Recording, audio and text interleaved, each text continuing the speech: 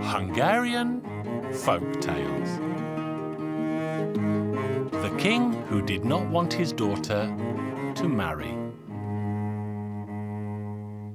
Once upon a time, there lived a king, a very rich king, in a castle.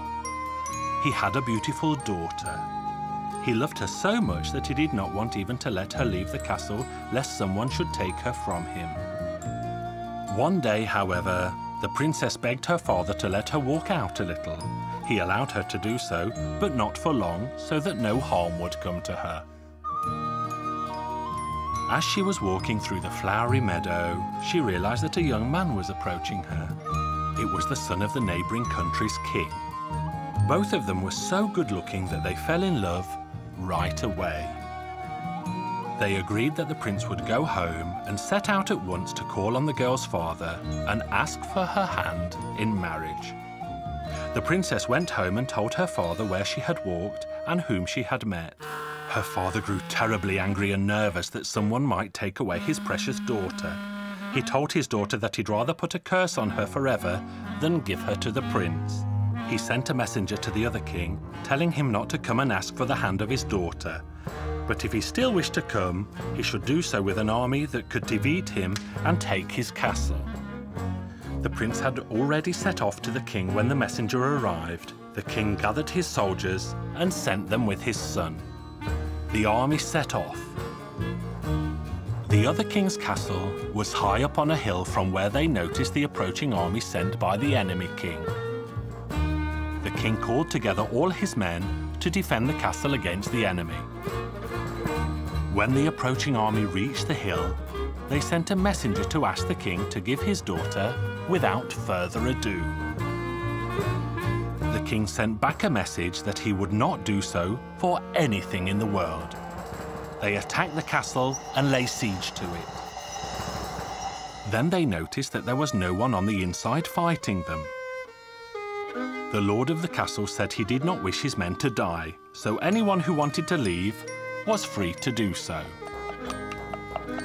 When the army attacked the castle, all the men inside left through underground passages, leaving only the king and his daughter behind. The princess said she would not leave because she was so in love with the prince that there was nothing she wanted more than to be his wife. The father begged her in vain, but she would not leave. Then her father cast a spell on her, turning the princess into 3 types of animals. The spell could only be broken if a young man kissed the 3 animals in turn. Meanwhile, the enemy had managed to make its way into the castle. They searched for the princess but could not find her anywhere. The prince was desperate. He didn't know what to do. He let his men go home and asked them to tell his father that he would not go home until he managed to find the princess and take her with him. He looked for her high and low, but in vain. He went out of the castle and wandered in the forest.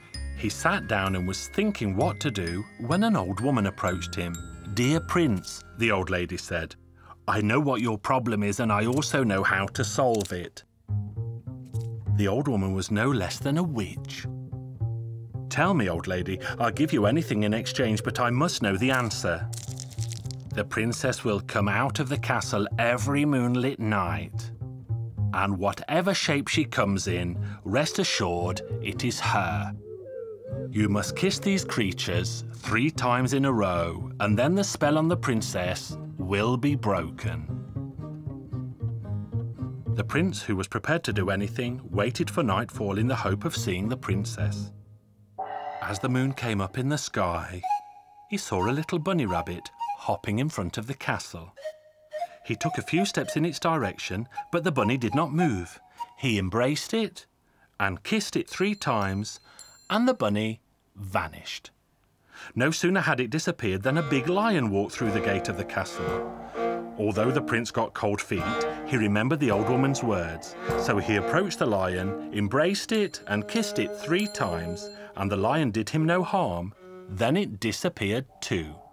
Hardly had the lion gone when the prince saw the castle surrounded by flames. A 7-headed dragon emerged, spitting fire from all of its mouths and lighting up the nearby forest. The prince took fright. This surely can't be the princess. But the dragon approached him relentlessly, showing him the huge keys in its hands as if to spur him on and say, "Never fear, sweetheart." Then the prince went up to it, embraced it, and kissed it 3 times, upon which the dragon turned into the princess. They both rejoiced, and she gave him the keys. "Now I am yours, and with me all the wealth in this castle." They entered the castle, and she showed him all the riches. Luckily, there were 6 horses there, so they put them before a carriage and drove to the prince's father, the king. There they held their wedding right away, yet the bride did not seem very happy. The prince asked her what the problem was. "I can't be happy until my father is here beside me." The prince said to her, "Well, we'll find him somewhere." They didn't have to look for him for too long, as he was already on his way there. He learned that the prince had broken the spell cast on his daughter, so he came to see her. The old man was led to his daughter. They saw each other, embraced, and rejoiced upon finding each other at long last. The old man made his peace with his daughter, and the wedding feast went on and on and on.